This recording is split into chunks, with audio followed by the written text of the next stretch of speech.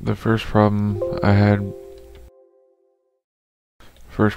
before, I could walk around here on the floor, everything would be fine. No jumpy camera. I walk outside and I jump to the roof,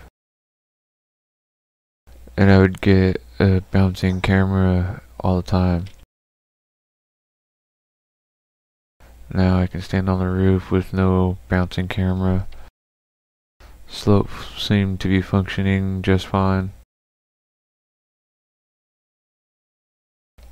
Before, it would continue to bounce until your health went to 0 and you're reset back at your starting point.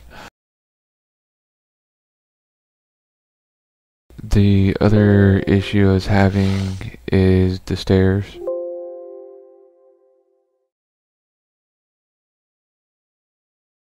You could walk up, works just fine. When you got to the top, you couldn't walk back down. It was as if there was something in the way.